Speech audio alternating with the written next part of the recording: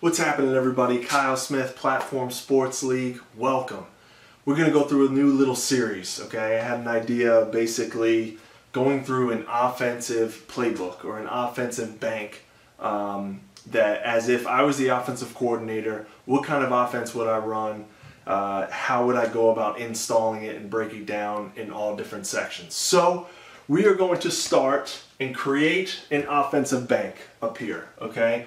And first will be a group of runs. So basically what will happen is I'll put as many videos as I can out, breaking down each specific play type, and how I would go about installing that and teaching that. So hopefully you can get a lot of information out of that, and it kind of hopefully be interactive, any questions going on, and we can get a discussion, get a community building revolving around installing an offense. Okay, so to start off, I'm going with the run game. We're starting with the big boys up front. We're starting with the personality of the offense. I can't really put a title or a family or a type of offense that I would run.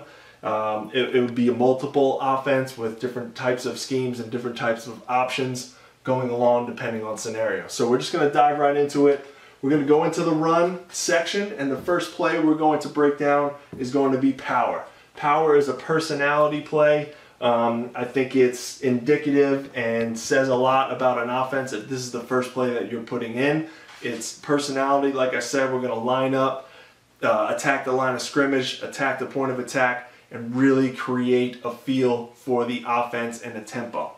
Okay, so along with the word power, how I would organize is basically, I don't know if this is old school or not, with the number system. So really, for the most part, I think our four main runs are listed below, and we can get into these later on. But here is how I would break down the number system.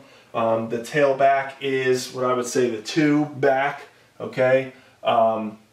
0 or 1 would indicate the type of play, the play type, and what we're running. So if I call, pro right, which is this formation, very basic, that's how we'll start. If I call pro right 20, okay, pro right 20, 2-0, that means the tailback is running the power and everybody else is going to adjust off of that. All right, so let's get into it, and starting with this basic formation. So in all of these plays, I was taught to install the play from the very basic form with the two back backfield, 2-back formation, because there's always going to be fullback rules, okay? Your fullback might not line up in the I formation.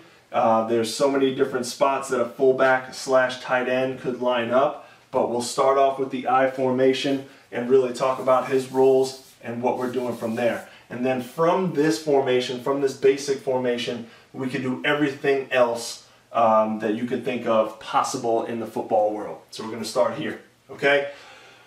First things first, we're going to go through 3 quick progression steps, all right? Every play is going to follow this progression, and we'll have an answer for everything on this board. So, number 1, is it an overblocked or is it an underblocked play? This means one thing. Where the point is, if we call this play to the right and the point is to the left, the point is what the center identifies the most important defender where everybody is working off of. If that point is behind that center line, we're going to call that an underblocked play. Okay? This will all make sense as we move forward, but I'm identifying this as an underblocked play. If we call that play a run play to the right and that point is somewhere on the right side of the formation, that's an overblocked play. Okay? And again, that'll come into an understanding later on, but at the same time, that is tremendously important for the whole offense to understand where the point of attack is and where everybody is working towards, okay? So, with power, if I'm calling 20, 2-0, we're running power to the right, and the point is going to be on the left-hand side or the back side. That means this play is going to be an underblock play, okay? The actual point, we'll talk about that. The center breaks the huddle, and he's always going to identify this point. It's where everybody else on the offense is working off of. So he's going to go up. He's going to look head up to backside, and that first linebacker that he sees and identifies, That's who the point is going to be, okay? In this play, as far as the point of attack and who's working there, it's the tackle and guard. The front side tackle and guard know that they're gap blocking, okay? Taking care of whoever is in their way and moving towards that point. So this double team will happen here on that 3 technique, and that guard knows usually to come off and work for that point, or that point's eventually working to him, okay? Tight end always is tied to the defensive end unless there's some type of other tag, okay? Center is back blocking or gap blocking for this guard that will be pulling. The guard knows that he is pulling for +1, okay?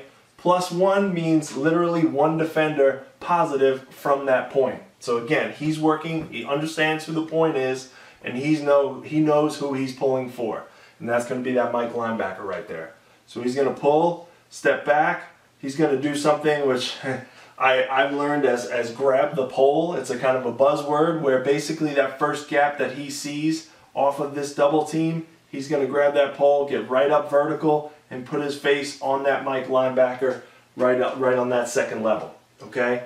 Next important piece is the fullback. The fullback, wherever he is, this is where it comes important as far as alignment, he's always going to go for +2, okay? So he understands where the point is, he knows where +1 is, he knows where +2 is, and he's going to work through that line wherever, however he can get to +2, he's going to work that way. The left tackle, backside tackle, is going to step in to seal that gap, work back out. They call it like a step and hinge or a hinging gate, whatever you want to call it. There's different words. He's doing that, sealing off the backside end. Running back, okay? This is an important phase, obviously, how he reads this play.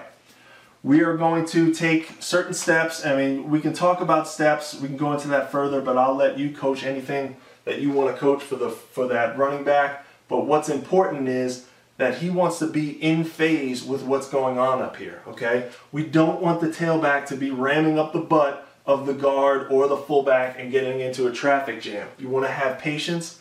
You want to have some space. So what I learned is slide, tap, drive, slide, tap, drive. And we can go into that further, but that's his footwork. He's going to step with his right foot, tap with his left, and then get vertical with his right foot on his third step. He goes through that transition with the quarterback, and we're going to take in what's called a three-step progression with a running back read, okay? It's called punch, then alley, and then a jump, okay? So within power, the punch is that first read, all right? If that A-gap is there, that's his goal. If that A-gap is open, which a 3 technique and a nose backside, it might be, that A-gap is open, I'm going to punch it right up into that gap and go, all right? If that 3 technique or a different type of shade moves in, or this double team works in towards the A-gap, we're going to alley this thing, which is the next available gap, in there and move up to that second level, okay? With my shoulders square, with the ability to create space and get up to that next level. All right, and then obviously you can read off the second level defender. If the last read would be a jump, okay? If for some reason this 6-eye technique, or if he's a 5, this tight end washes that end down again, then it's one more bump out to that next gap. We're gonna jump out, basically shoulders square, and work off of this perimeter blocking whatever's happening right here, okay? That is 2 back power, all right? There'll be tons of variations off of that, and we'll keep going from there until, we'll get into other breakdowns next and keep going through different videos. But for now, that's 2 back power. I appreciate you tuning in. Stick with us for next time.